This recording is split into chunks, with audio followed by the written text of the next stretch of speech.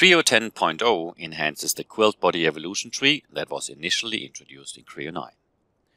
This tree component presents a structured view of bodies and quilts in the design according to their evolution. In this new release, it now supports the following additional capabilities. Drag and drop is supported to drag objects from the quilt body evolution tree to the design tree. This operation supports bodies, quilts, and features. You can now configure and display tree columns.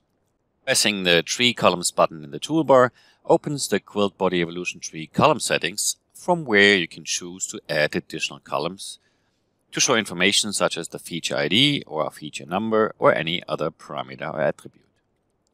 Once configured, use the Show or Hide Columns button to control column visibility and toggle the display. The Simple Search component is now also available and offers fast search and filter capabilities like in the Model Tree or Design Tree.